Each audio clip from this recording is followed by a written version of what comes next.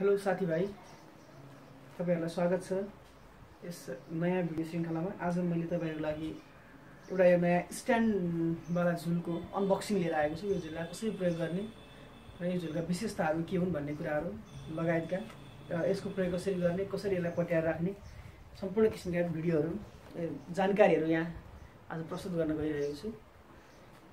यो स्ट्यान्ड वाला झुलको पहिले म प्राइसबाट सुरु गर्छु। प्रायः यो युट्युबमा फेसबुकहरुमा हामीले अनलाइन सपिङहरुमा देखिरहेका हुन्छौँ।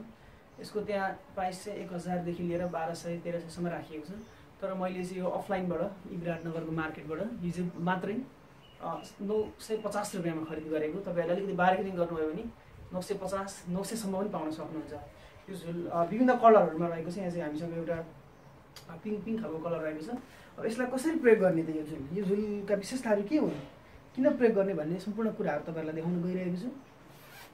यसमा चेन राखिएको हुन्छ। तपाईले यसरी चेनलाई खोल्नुहोस्। त्यसपछि यहाँ गोला आकारमा झुल रहेको हुन्छ। यसरी झुललाई निकाल्नुहोस्, ब्यागमा राख्नुहोस् अनि झुलको यहाँ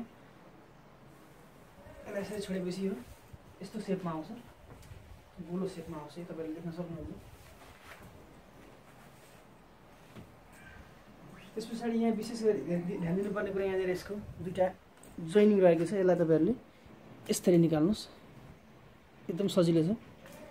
यसरी निकालेपछि यसले यस्तो रूप लिन्छ। अनि यो झुललाई तपाईले अब खाटमा यो तरिकाले राख्न सक्नुहुन्छ। यसलाई म देखाइदिन्छु कसरी अडिन्छ। तपाईले यतापट्टि अर्कोलाई यो अर्को साइडमा यसरी राखिदिनुहोस्। त्यसै गरी यतापट्टिको स्ट्यान्डलाई तपाई यतापट्टि राखिदिनुहोस्।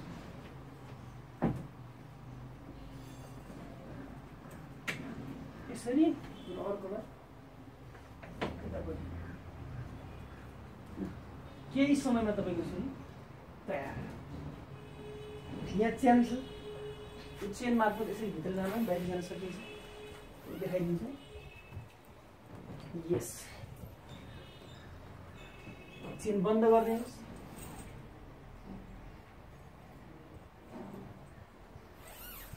अब मच्छर कहाँ बसिन्छ, कति आरामले चाहिँ तपाईँ यहाँ तन्ना पनि प्रयोग गर्न सक्नुहुन्छ माथिबाट, अथवा यत्तिकै पनि तपाईँ सुत्न सक्नुहुन्छ। झुल त्यसै गरी यो छतमा भुइँमा पाहुनाहरू आएको बेलामा एकदमै उपयोगी हुने देखिन्छ।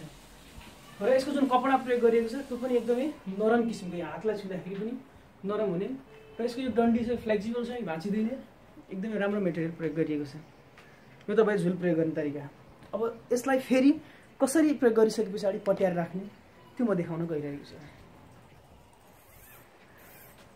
चेन खोल्नुहोस्, आरामदायी तरिकाले, एकदमै आधुनिक तरिकाले, स्मार्ट तरिकाले बाहिर आउनुहोस्। चेन लगाउनुहोस्, झुललाई यसरी टपक्क निकाल्नुहोस्। त्यस पछाडि दुईपट्टिको जुन टुप्पो छ यो टुप्पोलाई तपाईँले यसरी जोडिदिनुहोस्। एकदमै सजिलो तरिका छ। तपाईले देख्न सक्नुहुन्छ। दुईटा टुप्पोलाई यसरी जोडिदिनुहोस्। त्यस पछाडि दुईटालाई यसरी बङ्गाइदिनुहोस्।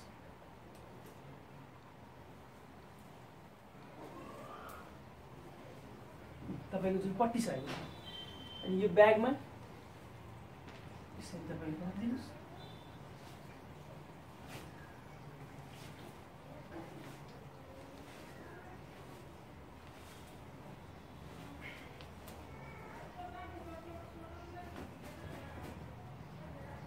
त्यस पछाडि यसलाई स्टोर रुममा लगेर अथवा कहीँ झुन्डाइदिनुहोस्, बोकेर हिँड्नुहोस्। कति सजिलो स्मार्ट झुल प्रयोग गर्नुहोस्। यो पुरानो झुल जुन छ यो धेरै गन्ठाङगुन्ठिङ भएको यो झुल आजदेखि गरिदिनुहोस्। By by. स्मार्ट झुल प्रयोग गरौँ, स्मार्ट बनाऊ। धन्यवाद।